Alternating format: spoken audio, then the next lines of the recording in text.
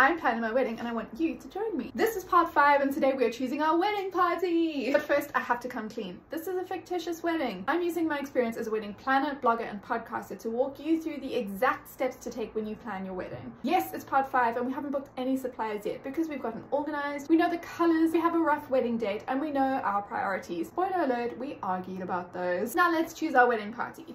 For our actual wedding in 2015, we had 9 bridesmaids and 9 groomsmen. And let me tell you, we are not doing that this time. Since we got married, we have moved across the world, we have made some new friends, and we've also lost touch with some of the friends that were in the wedding party before. So really, this has just made us aware of how significant it is to choose people to stand up there with you on your wedding day. I did a poll on the Weddings Online Instagram stories recently, and so many of you newlyweds said something very similar, that you regret who you chose to be in your wedding party. So to avoid this, we're keeping it simple. For our fictitious wedding, we have decided that just our siblings and their partners, who are our siblings-in-law, will be in the wedding party. So that means 2 bridesmaids and 2 groomsmen for us. I've always wanted to propose to my bridesmaids using some kind of cool box with something personalized, something special inside of it. And you know what? When I had 9 bridesmaids, it was going to be hella pricey to do that. But this time I can do something really special. Stay tuned for part 6 where we're going to create a budget and I'm going to try and merge together my priorities and my partner's priorities, which do not agree with each other.